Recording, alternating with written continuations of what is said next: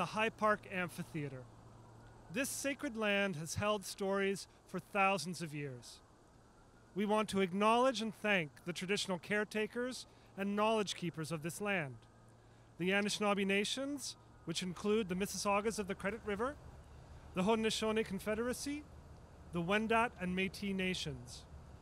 We want to extend our thanks to all nations, recorded and unrecorded, acknowledged and unacknowledged, who share responsibility for this land. In this moment, when Mother Earth is showing us her awesome power, we hold in our hearts the extreme privilege of living and thriving on this beautiful land.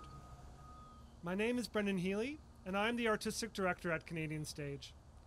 For the past 38 years, Canadian Stage has held Shakespeare in the Park on this stage. Over the decades, this space has welcomed hundreds of thousands of Torontonians and has been the summer home to hundreds of artists. This year, for the first time in our history, this space has been silent due to the cancellation of our production of The Comedy of Errors. This show is one of many productions that have had to be canceled due to the pandemic. We all miss live theater, dance, and opera in Toronto right now. While some companies are announcing activities online and in person, this season will look very different. While many parts of our economy cautiously begin to reopen, the performing arts are in the dark.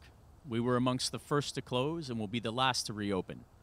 The impact to date of the COVID-19 pandemic in the theater, dance, and opera sector for the TAPA membership is projecting $500 million in lost ticket sales and 20 million lost audience members. These numbers are staggering. I Miss Live Theater TO begins today and continues until Sunday, September 27th. We are working together in solidarity with numerous affiliate organizations, and every day, I Miss Live Theater TO will spotlight a different organization to help build public awareness. We are proud to announce I Miss Live Theater TO affiliates include the Playwrights Guild of Canada, the Toronto Musicians Association, ACTRA, Equity, IATSE, the Associated Designers of Canada, Destination Toronto, Working Culture, and AFC. We also wish to thank the Walrus and the Toronto Star for their tremendous support. I Miss Live Theater TO is a campaign to remind all Torontonians about the power of the performing arts and to raise awareness of the continued impact of the pandemic on the theater, dance, and opera industry in Toronto. We are also working in support of our partners in the live event community in support of Light Up Live, taking place tomorrow, September 22nd, who are working to shine a light on the tens of thousands of live events workers who are in the wings while theater venues remain in the dark. An hour after sundown, we are asking venues and attractions across Toronto to light the night red, raising awareness for an industry that is in the dark. I Miss Live Theater TO is an invitation to everyone, not only companies and artists, but also audiences and volunteers. Everyone has unforgettable live performing arts experiences. It is our hope that by recalling these magical moments, I Miss Live Theater TO will evoke joy, inspiration, and hope for the triumphant return of the performing arts in our city.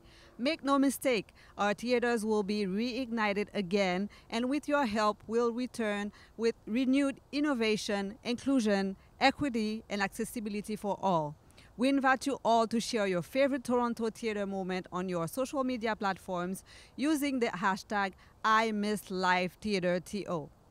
For 6 months, our local artists have brought smiles to our faces and helped us to get through these challenging times.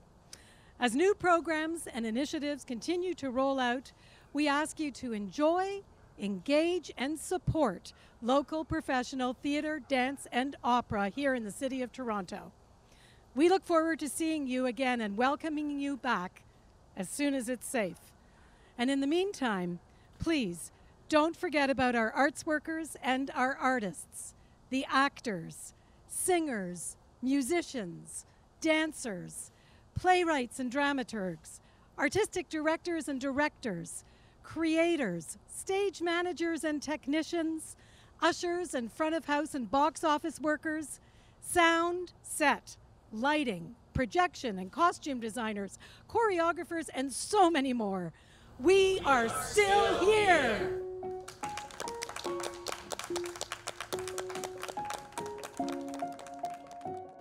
I'd say in recent times it's a tie between Ronnie Burkett's Puppet Theatre and Damien Atkin's one-man show at the Crow's Theatre. My most incredible theater moment in Toronto is when Kate Sanderson would say, "Caroline, go." I will never forget Brent Carver's mesmerizing performances in Elizabeth Rex and Fiddler on the Roof at Stratford. It was when I attended the blackout night of The Negroes Are Congregating at Theatre Vasmarai. Opening the Princess of Wales Theatre in the original Canadian company of Miss Saigon. That moment when I slowly unwrap a candy